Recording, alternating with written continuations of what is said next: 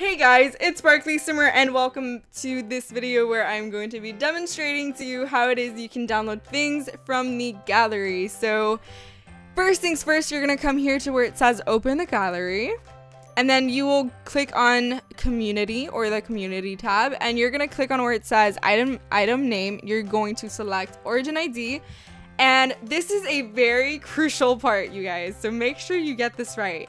Whenever you type in someone's origin ID, whatever it may be, it has to be capitalized the way they capitalize their name. So if the R and the S in my RealSparkly username is capitalized, then you need to capitalize it or else it just won't show up.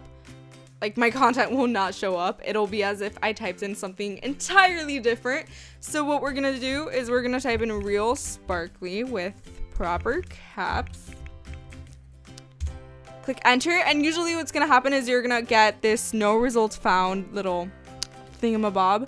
But what you're gonna do then is you're gonna come here to the left hand side, and you're gonna click on where it says advanced. Then you're gonna make sure that you have include custom content checked off, because a lot of the content here on the gallery will most likely contain custom content.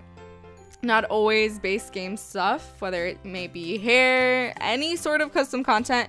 It's usually gonna contain it. So that's pretty much all there is to it. Currently, all I have on my library are this one girl, not these two girls, this one girl, which is one of the creative sims on my channel. So if you want to download her, she is right there and ready to be downloaded. But yeah, that is all there is to it. Be sure to leave a thumbs up and subscribe for more videos, and I will talk to you all very soon. Bye guys.